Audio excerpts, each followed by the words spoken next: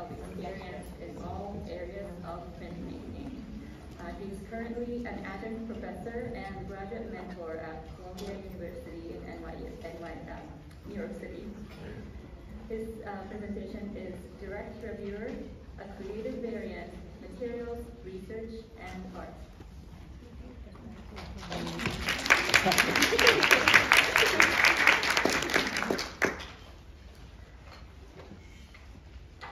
Thank everybody for inviting me here. Where to start?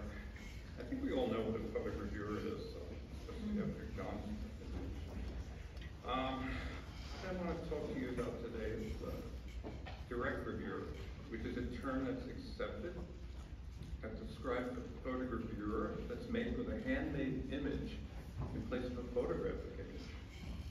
So an image that's typically drawn or painted on a translucent material that will both allow and block ultraviolet light, much as photographic positive does for photogravure. All of the photogravures you're about to see that we do, all of the direct gravures, I use the operative method, no screening. They call it click method. So, without further ado, there after the labor. So, photogravure print made from a photograph using the operative plus grain method. Typical. Enlarging it, magnification shows the granular particles of relevant opacity. What makes direct gravure so attractive to artists that we work with is the fact that the finished plate that you hand them is just an opacity. It lends itself to every traditional engraving or etching technique that's out there. And the integration is pretty well seamless. And also the carbon papers, the carbon tissues. I've used them all. We're still using a bunch of these today. They're basically all obsolete, defunct, gone. Luckily, there is one available that's brought in by Cape Fear Press, by Denver Page, Phoenix gravure tissue. It's not the best product, but it works. So, on the left is a pencil drawing done on 3mm drafting film that's frosted on one side. And on the right is the direct gravure made from it. So let's give you an idea of what a direct gravure is capable of without using a photograph. I've been doing this, personally. These are my prints for, at least 40 years.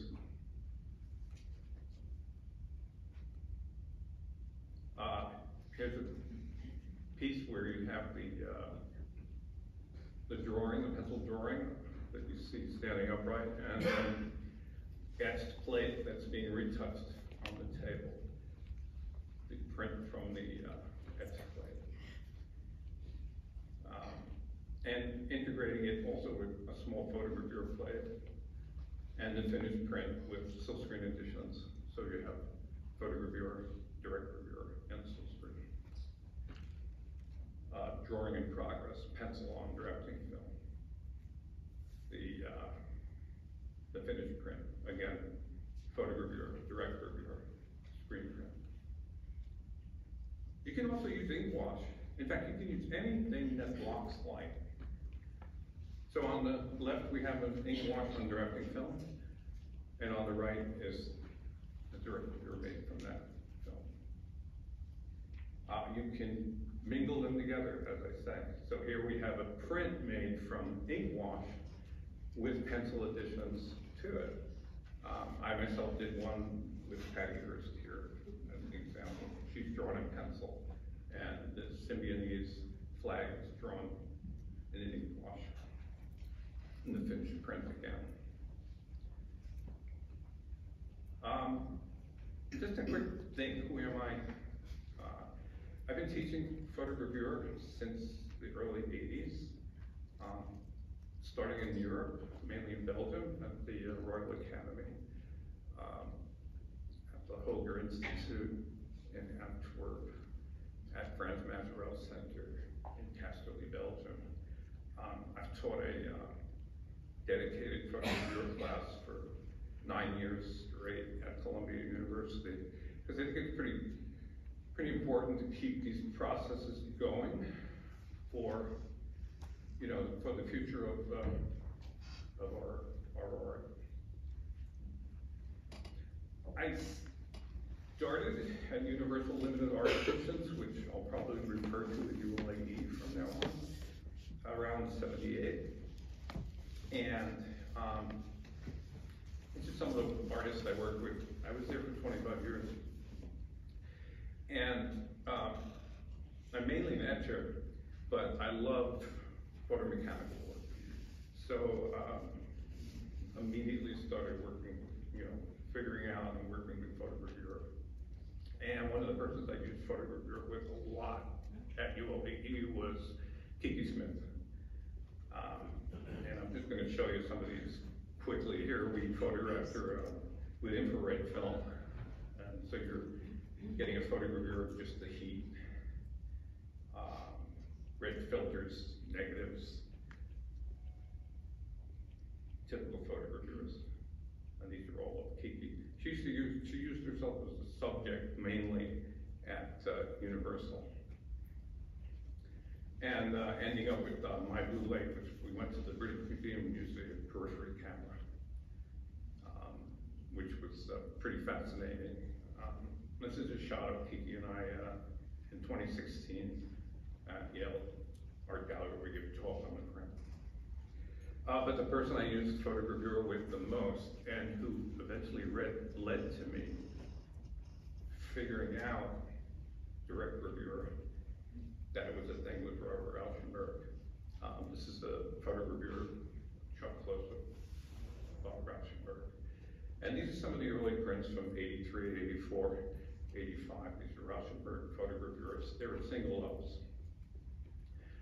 One of the biggest ones, I'm going to jump to 88, was the Soviet-American array, which was done for Robert Rauschenberg's Overseas Cultural Exchange, Rocky.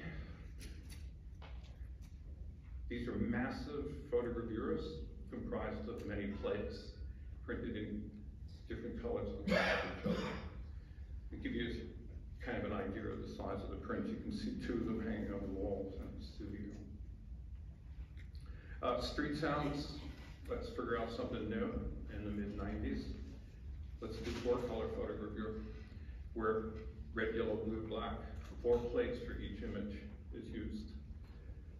And we made quite a few of these. I'll give you an idea of the size there.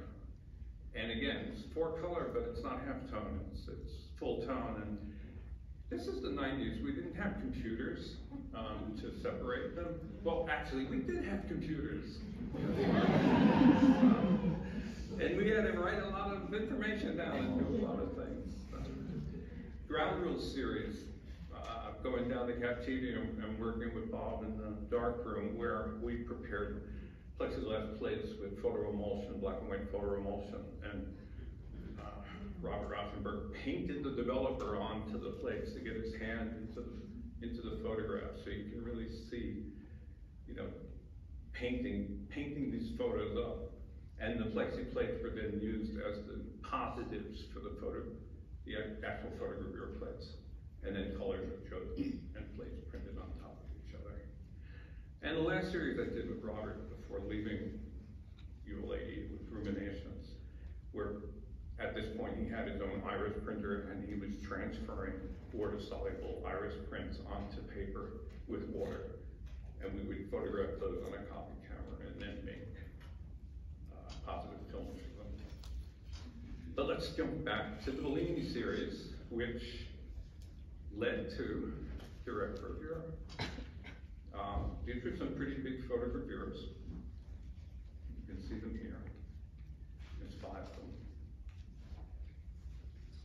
And at the time, we had to figure out a way for Bob to paint onto the plexiglass, paint onto the print, but yet work with the layout, the mock-up with. So we laid plexiglass on top of them and made a caustic solution of deadly chemicals that would etch into it.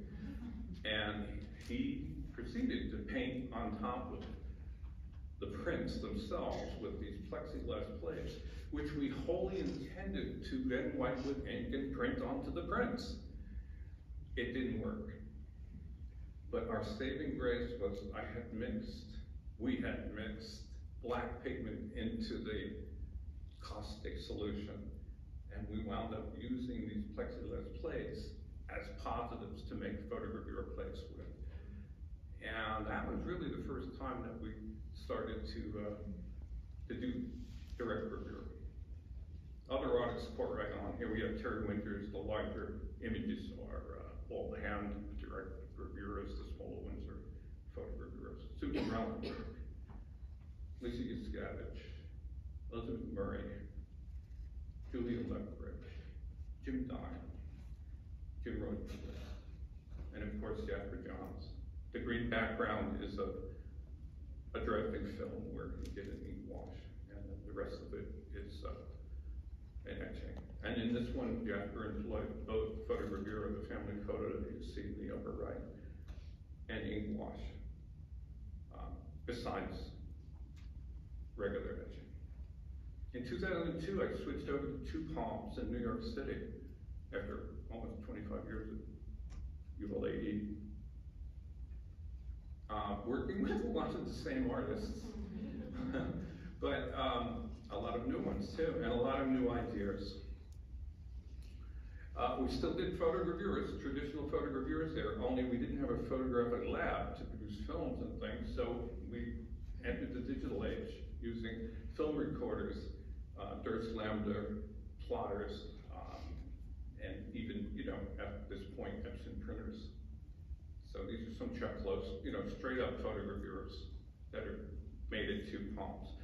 Ellen Gallagher photogravure made with a large Durst Lambda C print.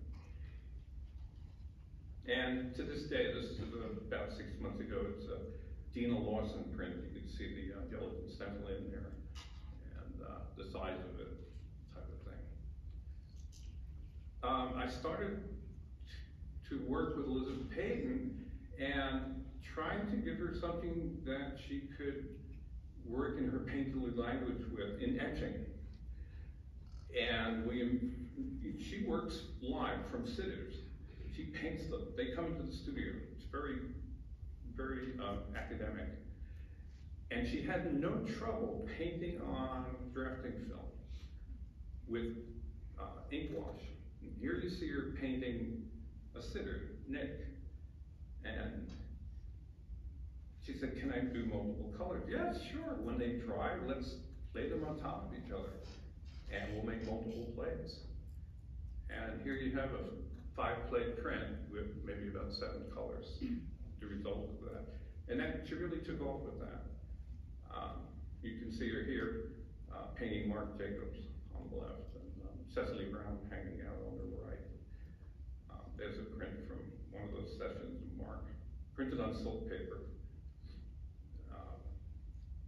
She wanted to know, can I go back into the plate and retouch it? I'm not happy with his shirt. Yes, you can. If you look closely at his shirt, you might see some markings where he's scraped and spit by. She also works from existing photographs. This one's a Stieglitz of Georgia O'Keeffe. And at this point, she was starting to use oil paint, which we had to let dry a little longer, and, but the results were pretty much the same after Maple Law. That's one of her oil paintings on drafting film. That's the direct gravure of it. Hardly any retouching in there. Another one, direct gravure in color. And lately, one of her pieces right under press with the actual painting standing up. Cecily Brown, she took to it right away also. This is a 6 or 7 color piece made with 4 plates. And then she went back in roulette work, things like that. Here's some new ones. These are the gelatin stencils after they've been developed on copper plates, waiting to be etched. And that's a representation of one. And I'd be even hard pressed to find where her soft ground work is later. It's in there. Carol Dunn, again, making one of the nicest representations of a direct reviewer, I think. You can really see the brush work and stuff.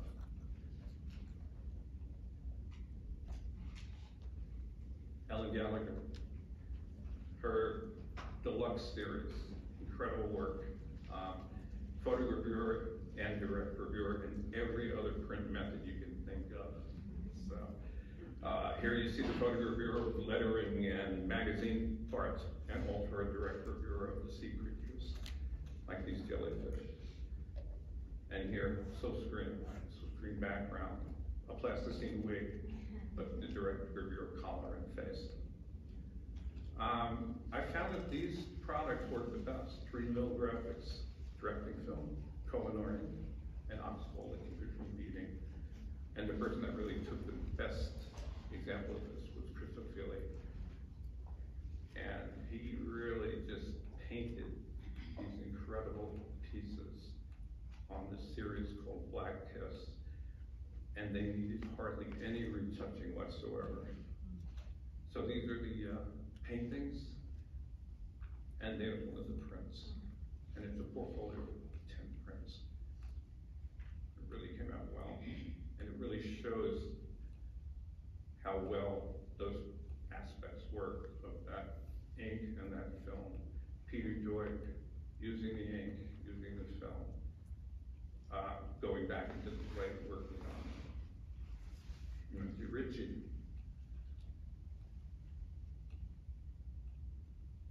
Stanley Whitney. There's a gelatin stencil on the plate of one of his pieces. In black and blue, the finished print. He did 10 of them in different shapes, different colors. Another method, quickly, Xerox toner suspended in alcohol. You can go over this and keep changing it until you're happy with it, and when you're happy with it, we melt it, either by fumes of solvents or light heat. This is Dana Schutz painting with Xerox toner. Developing the plate with hot water. The plate and the edge plate and the mylar. The graphics film and the edge plate and the finished print. She made a series of, just show you some of the different reticulations and what have you, and some of the erased parts. I mean, a series of 10 of those. And finally, Mel Bachner. He really loves working with Xerox toner because he works with words and he likes to erase words, thinking of them as thoughts. And this is a great example. He painted a background and then dry brushed the words. A whole series he's been doing called Exasperations, all with Xerox toner. The plate, draining it, the addition, and I'm just going to show you a bunch of these here. That's my favorite. So it could be worse, as I said. Mel also works with ink wash, as you can see with these small blah blah blahs. Or you ink wash one film, ink wash another film, we print in some colors and then change them, put them on top of each other. Rubber stamps, we do them on the laser, dip them in the Kohinoor ink onto the stamping, things like that. Letting the ink run down the wall with the rubber stamp and using that as the direct reviewer film. So, in the words of Mel, that's all.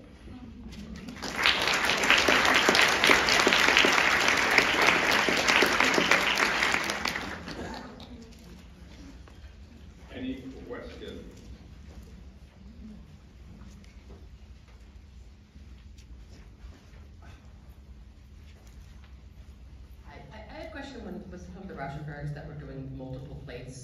Do you line them all up and print one print, or do you run it through more than once?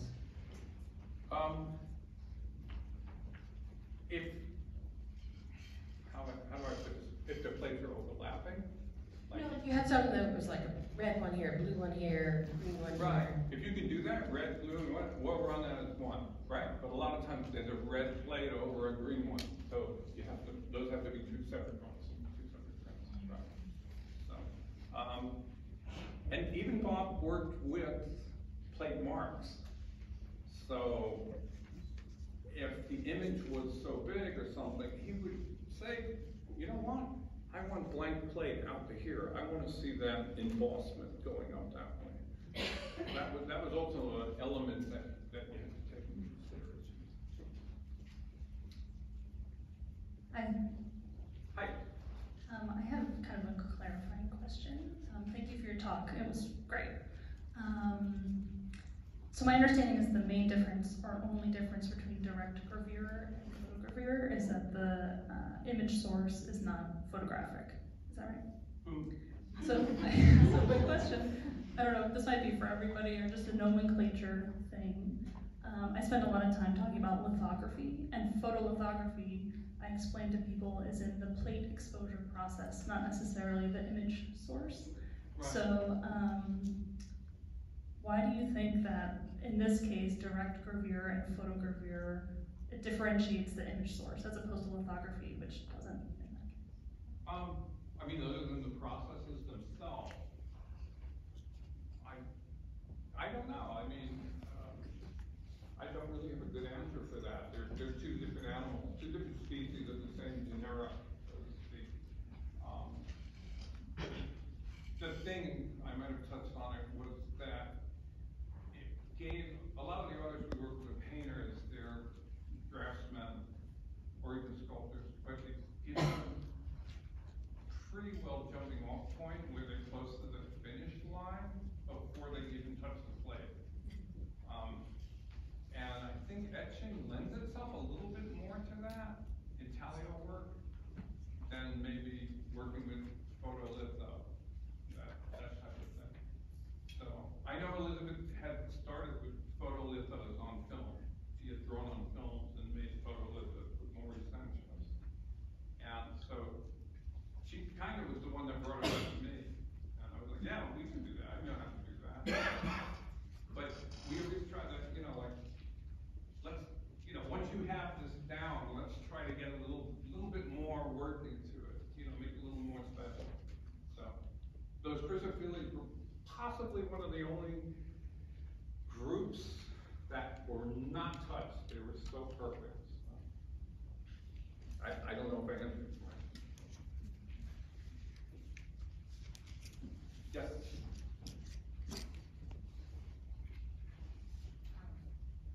It's amazing to see how many different artists you worked with. Yeah. I was wondering, what would you say is the most important thing in your experience to, working with an artist and kind of helping them realize. Maybe if you're talking to the mic. Helping them realize their vision through this medium. What was your most important thing that you did to help them with something that was new to them? I mean, there's a lot of collision going on. Right. Oh, go to the mic.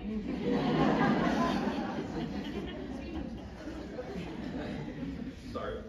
There's a lot of, I mean, you'll hear the word collaboration a lot and stuff like that. That happens, and we do it.